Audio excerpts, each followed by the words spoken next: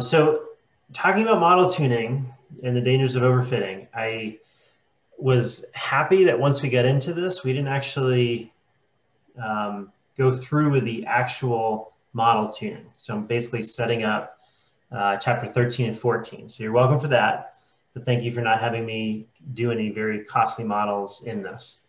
So today what we're talking about is being able to recognize what tuning parameters are, hyperparameters, structural parameters, whatever you want to call them, and then maybe a couple examples of when parameters should not be tuned and those types that shouldn't be tuned. We'll talk about some of the different metrics that you can use and where they can kind of lead you astray, using the same example they use in the book with slightly different data. We'll talk about poor parameter estimates and overfitting. And I just have one example of that. I think we all generally understand why you don't want to do that. And then we'll talk about different strategies for optimizing the parameters. And then again, I'll set it up, showing where you would set in the parameters to tune in different ways to finalize those as we go. If you have any questions, feel free to just jump in. I can't see the chat screen right now, but I'm sure John or somebody will keep me honest. So tuning parameter, what is it? So tuning parameter, we talked hyperparameters or structural parameters, but these are things that we as the model builders can decide basically what those should be. We decide to tune those. It's something the data itself can't directly estimate. So there's really kind of broken down into three different, so hyperparameters are typically looked at with machine learning. So these are things, again, the model itself can't determine, but we can set limits for that. Some examples, using boosting algorithms, the number of boosting iterations or something that we would set, the data can't tell us what that is. Neural networks, the number of hidden units or type of activation function. Those are things that we would set. Going down to random forest, which is some of the examples we'll use. The number of predictors that you use to randomly sample from, the number of trees in the model itself, and then the number of data points, the minimum number of data points to determine if a split can happen. Those are things that we can all tune and we can all adjust as we go to make the model fit the data better. In the pre-processing side, we do have some more tuning parameters. PCA and KNN are kind of the ones that stick out. With K nearest neighbors, you can determine the number of neighbors. Again, the data can't tell you that. And PCA, the number of components to extract. With statistical models, we call these structural parameters. With a regression, a binary regression, we can determine what logic link we're using. So we can use a logistic regression link. We can use a probit link or a C log, which we'll talk about here in a little bit. And even down to longitudinal models, the correlation covariance structure of the data, we basically determine that to make the model fit the best. So when not to tune. So there's two examples that they use in the book. The first one is when you're doing anything Bayesian. Sorry, if you have a prior distribution, you can't then use the model to tune your prior distribution, right? That needs to be set ahead of time. And then also this one they said was a little bit more arguable, but basically the number of trees really isn't a tuning parameter. It's not something that you would tune. It is something that you set, but it doesn't need to be tuned. The whole purpose of setting, basically you don't use the number of trees to change the way the model can predict the data. You use the number of trees to make sure it's excessive enough that the data itself is stable, or the model is stable. So they use that as an example of what not to tune. When we go through random forest, I'll show you that that's set at just a sufficiently large enough number, which they say kind of 1,000 to 2,000 range. Can I cut in here for some questions? Please. So I definitely understand that the prior distribution isn't tuned in the sense that those other hyperparameters are tuned. Does that mean that you can't look at your data to see what a range would be? Or is it just that you can look at your data, but you're not going to tune it in the sense that you're not looking at what the model performance would be for different prior distributions? Yeah, so that's a great question. I'm not a Bayesian. Okay. So I don't have the book answer on that. I think when they're using it as an example here, they're using the tune, really when they say when not to tune, which is just basically optimizing the algorithm by changing the parameter, right? That's what we don't want to do with the Bayesian stuff. But certainly if it requires you to understand a range and set a certain number that you think it is, that makes sense that you would just set that as a number and not use the tune function. Yeah, I think, I mean, just technically, once you have tuned a prior, it's not really a prior anymore. Like you tuned it by applying data and creating a posterior, basically. So I think that's basically what it's about. And it's just honesty. Like if you are saying that my prior distribution was this, it's not really anymore, but like there are ways that you can make that work where it's like a, updating priors versus tuning priors, I think.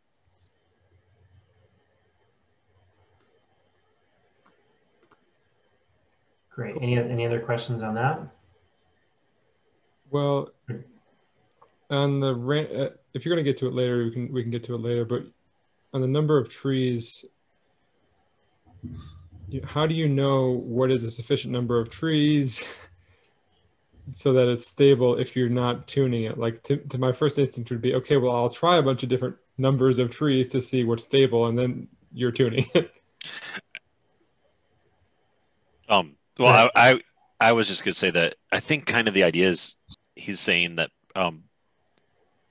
the world has tuned it, and as long as you have 1,000 or so, you're good. Like technically you could tune it, but you don't need to. It's not so much that you shouldn't. It's that 1,000 is good. So go ahead and use 1,000. Oh, you want 2,000? Yeah, okay.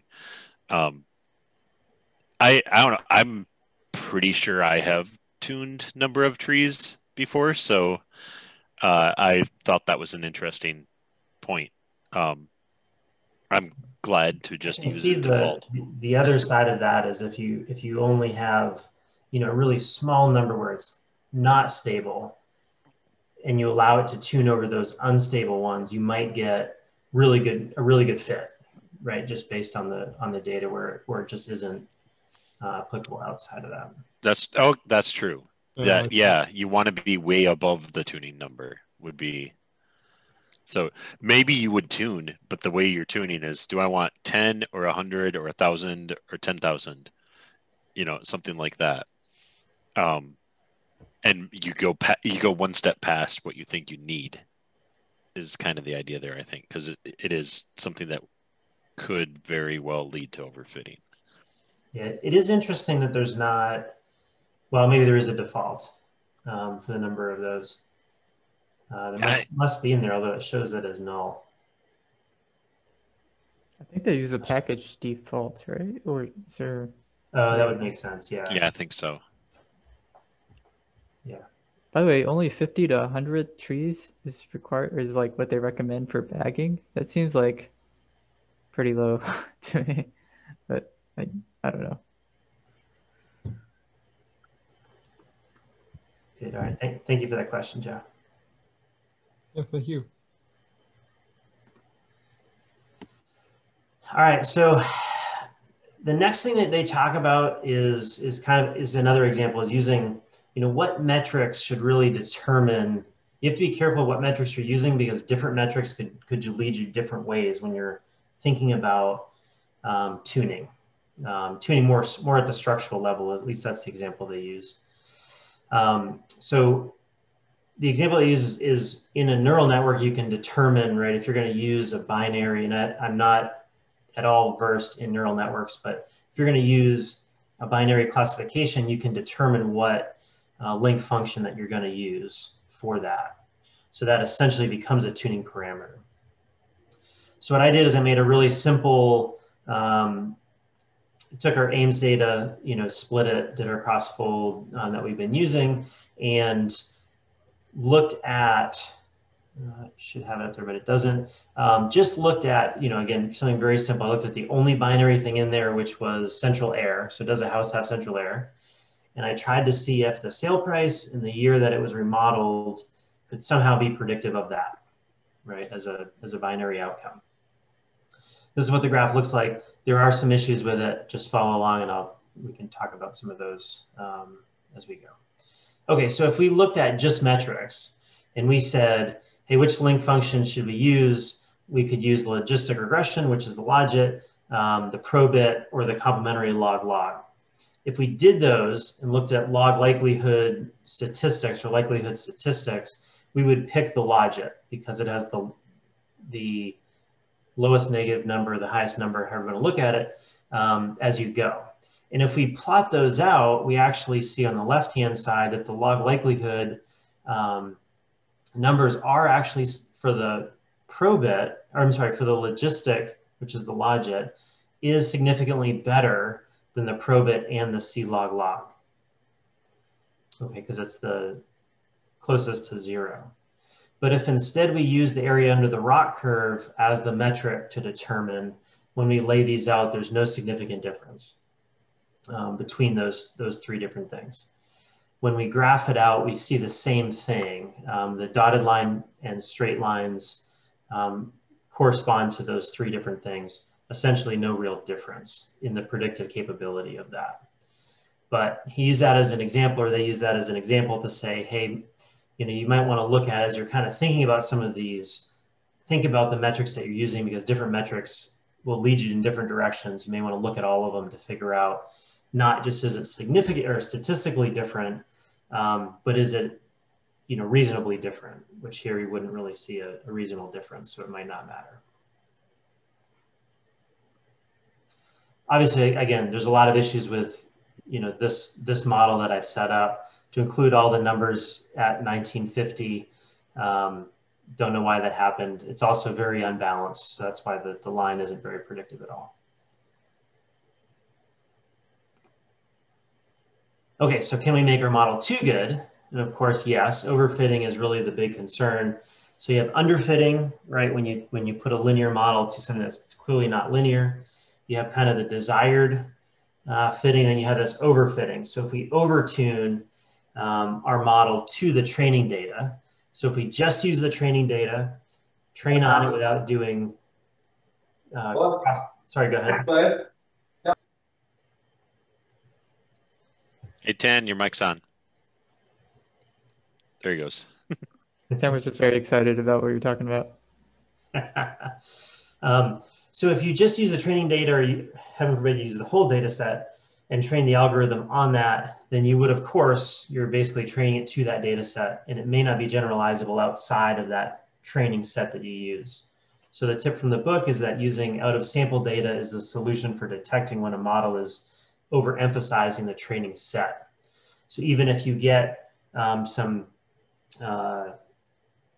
accuracy type measures in like the 0.95 range, if you use it in an out of sample data set and it's like 0.3, you realize that you're overfitting the model. So you do have to be careful of that, and making sure there's not leakage, making sure there's not, or making sure that you're using cross-validation seems to be a pretty good approach, or something that he continuously goes back to, can help with some of those before applying it to the testing.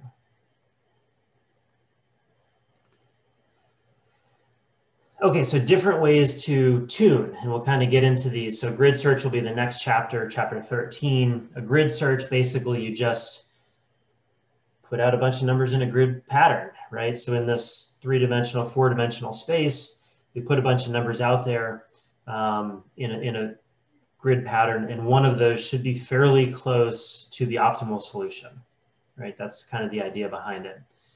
You can also do a random search, which is another type of grid search, but a random search where you just randomly pick numbers.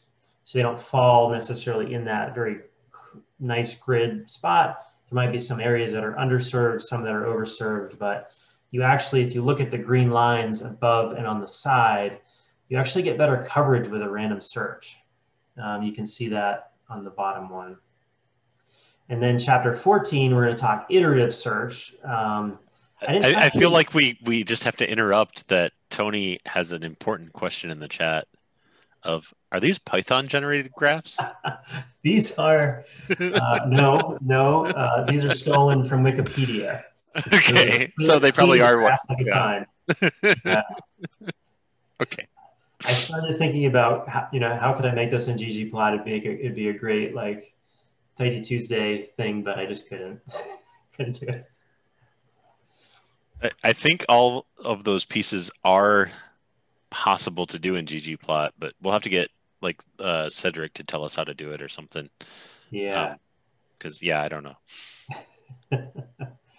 And then for chapter 14, iterative search, where you basically, if I understand it correctly, you iteratively search over it. So you test a number, test another number, and you just keep going. And basically, as you iterate, you get closer and closer and closer to the optimal one. So it kind of goes towards that optimal solution, and it tries to find the most optimal.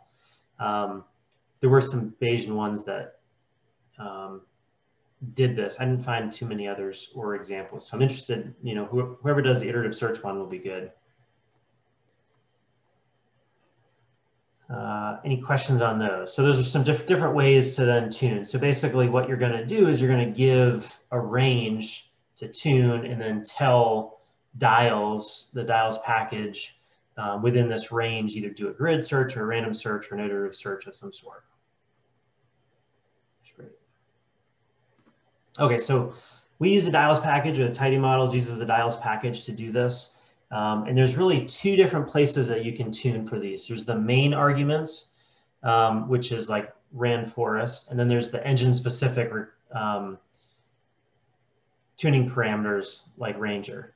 Okay, and we'll use those as the examples. Good starting points for these is this Tidy Models website. I linked these in. These actually go to both the model and then underneath the arguments that go with it. These really, probably the best thing that these do, which I'll show you a different way to do it. But these will show some of those main arguments. Okay.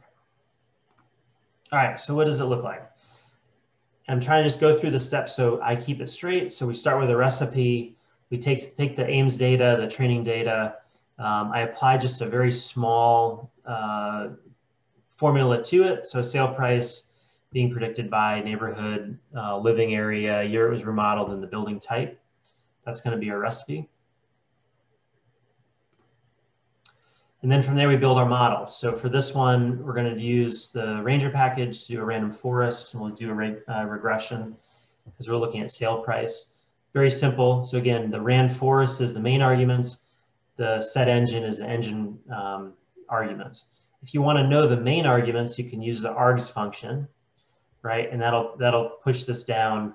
And basically the three args that you can do, the M tree, which is the number of parameters. So based on the number of independent variables that you can sample from at each split, the number of trees, and then the minimum number of observations before a split will happen. If you want to look at engine-specific arguments, there are a substantial number of those. So the best place to do it is through the help menu. That's all I'll say there. I don't understand most of them. Okay. So here we have our base model, right? We've got our main model, set engine, set mode, and then we'll go into adding tuning parameters. So this is the same thing up top. What I've added in the random forest, or the main arguments, is M tree. And I'm saying I want to tune that. The number of trees I just set at 2,000 to go big or go home. And then the min n I asked to tune it as well. I also did an engine specific one, which is a regularization factor. And I did put an identifier in there, reg, because otherwise the identifier becomes regularization.factor, and it's just lengthy. So in any of the tune parameters here, you can put an identifier if you want to change the name to make it more common. Okay. If you take that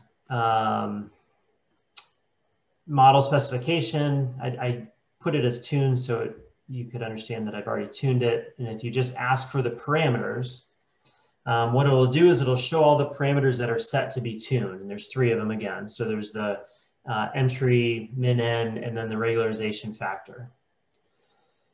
The part that's really important to look at this is underneath the object. So the n param means it's a numeric parameter as opposed to character or factor parameter, I think are the other ones.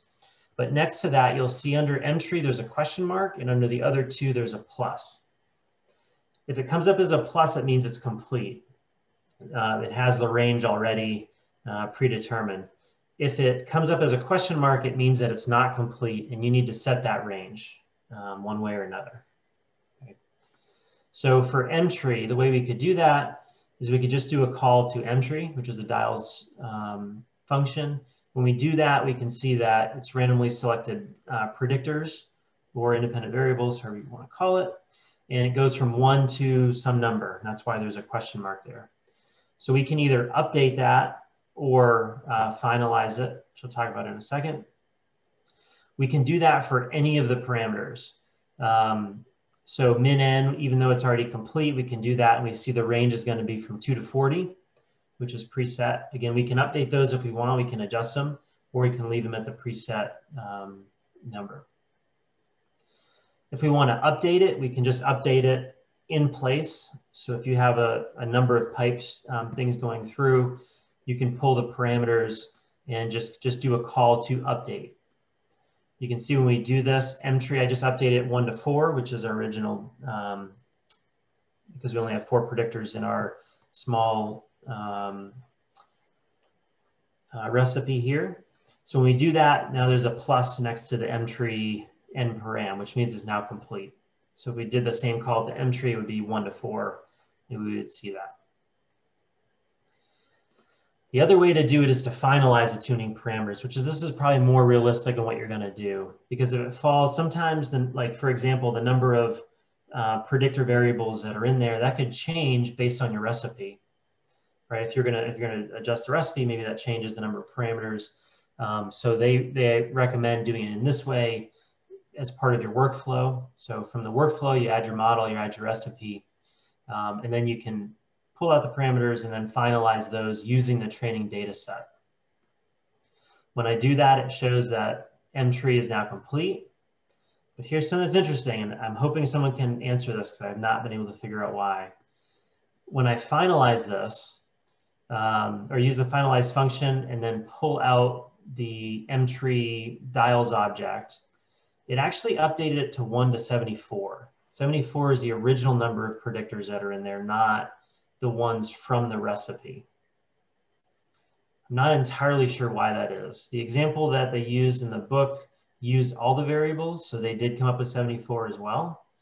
So I don't know if that's something that I'm doing wrong or something that is part of this.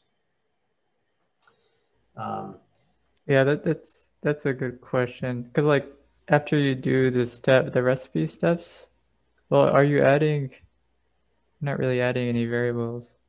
I'm not adding any variables, but I did add the formula as part of the recipe, right? I mean, you wouldn't use, I don't think a random forest would use all the variables if they're not in the formula. I don't think. You just did the, well, you did the outcome variable, squiggly line, dot, right? So, yeah. I mean, that's, well, yeah, then that is all the other. Oh, no, I'm sorry. No, I did not do the dot. Oh, okay. I just did listed the 4 variables with pluses after them. Huh. Yeah, so when I did that, this was the Ames recipe, just sale price in the neighborhood, living area, remodel, and building type. Yeah, that seems off. Yeah. I'm guessing the idea is that if the recipe changes the number of variables, predictor variables, it is supposed to then finalize based on the after recipe pull. So Yeah, I would guess it's something about that it thinks it changed, or it's not sure that it didn't change. And you might want to reprex it down and see if you can super simplify and maybe actually maybe there's something that's not as specific as they think it is in there. Yeah, it can be. So that's where you tune. That's how you tune. That's where you tune. And basically this parameter object that the tune function does through the dials package creates the range of parameters, and then the grid function, there's a number of grid functions, but the grid function we'll use on that then takes that range and it kind of lays it out to optimize based on that grid. That's what I got. It's a cliffhanger, I know. Yeah. I have a general question about min n, so like the minimum node size. Like I guess like I feel like this should be also sort of dependent on the data set. And I guess I'm just thinking of like an extreme case here, but like say you had like, I don't know, a data set with like 50 records, you know, a min n greater than 50 doesn't make sense. But I know that I think its default range is right, that is 2 to 40. So yeah, well, hypothetically, if your data set had 30 records, you know, a min node size of 40 doesn't make sense. So I don't know. It's kind of like a corner case, but Yeah. Yeah. Yeah, that's a good point. And what scared me when I looked at all of the potential tuning parameters for the engine specific, so the Ranger package, there was a ton of them. And I feel like you could get lost in all of those, trying to figure those out unless you really knew what you're doing, which I don't. But I mean, we should know what we're doing, right? So surely you've used every single one of those parameters. I use tidy models, so I don't have to use those other parameters. I've got a question on, I think it was your first slide, 12.1. Okay. Yeah, I love this categorization between the different types of parameters. And I was thinking about these categories in relation to workflow sets. So someone correct me if I'm wrong here, but before workflow sets, we could only tune that first category, right? The true hyperparameters. Does the introduction of workflow sets allow us to tune the second and third categories now? Is that the new development? That's the second one, the pre-processing, you can actually tune in recipes. Yeah. Cool. Workflows allows you to, like, we couldn't, I don't remember the history, but we couldn't tune it. Couldn't always tune them, but yeah, we can tune them. Like, I think he has some examples with the PCA tuning in here somewhere. Yeah, under pre-processing. And I wonder if those are actually part of the engine specific as well. That would probably make more sense if those would fall under the engine specific, even though it's, but it is part of the pre-processing. So you'd hope that's before. So, yeah, I guess if you're... Go ahead. Well, I was just going to say that workflow sets lets you kind of tune, like, what is the model? You know, like a wider, a bigger, a higher level of tuning parameters. Like, it was possible to deal with those before, but a lot more manual than with workflow sets. You can say, I don't know, like, choose which of these, or help me choose which of these recipes is the best. So it is kind of a step up in the tuning. He didn't edit this chapter for workflow sets. He edited a lot of other chapters, and they just merged that in. So he did have that in mind already. I think, actually, I think what I am saying is chapter 15 that was just added. That is screening many models. It's kind of tuning between different models. So is that really the third bullet then? The different. It's a thing that's not exactly tuning. Okay. It's model selection over tuning per se.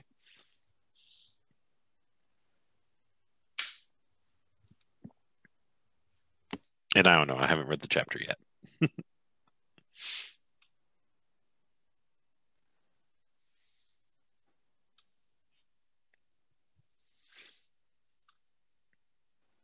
I really appreciate this like breakdown at the beginning of the chapter, right? Like what you're showing right now.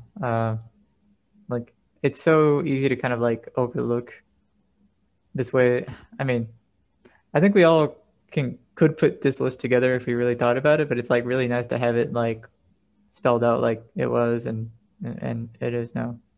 And pretty much everything I ever see talks about hyperparameters and doesn't, I don't know, emphasize that there are other things to tune. Depending, that's why recipes exists. Basically, is you might need to tune the number of components in PCA, for example. So, yeah, I like it.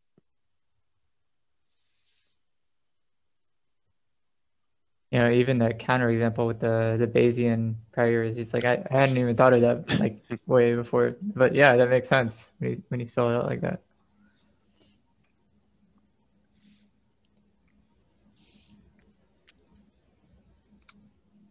All right. Anyone have anything else? I thought this was a meaty chapter. There was a lot of information here. And to their credit, I didn't come away with a lot of questions. Yeah, okay, that made sense. Thank you. I think a lot of it also gets solved just by, hey, making sure you're spending your data correctly early on. Because, it's not that this chapter is pointless, but, spending your data definitely helps tune your model in a way it's not incorrect, I would say. Yeah, I think we were well prepared for the idea of, overfitting is bad and we should do things to avoid that. So, yeah. That's like the number one, like, I don't remember reading from like ISLR. That was like the first statistics book I read, and that's like hammered home like immediately in that book. So I feel like that's probably the first thing most like people that go into statistics or data science kind of like see. And it was actually kind of put later in the chapter. So honestly, if it was like the first thing they started out with, probably would have like dozed off. But yeah, it's contextualized well. Cool. All right. So next week, Jim is going to present chapter 13 on grid search. We are still looking for someone for chapter 14 on iterative search. And then Tan will do screening many models.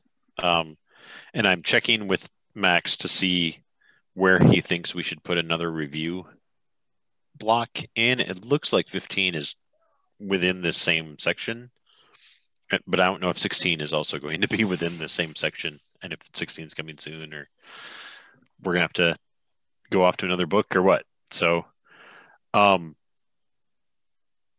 yeah. So, looking forward to seeing grid search next week with Jim. Okay, we'll be ready. All right.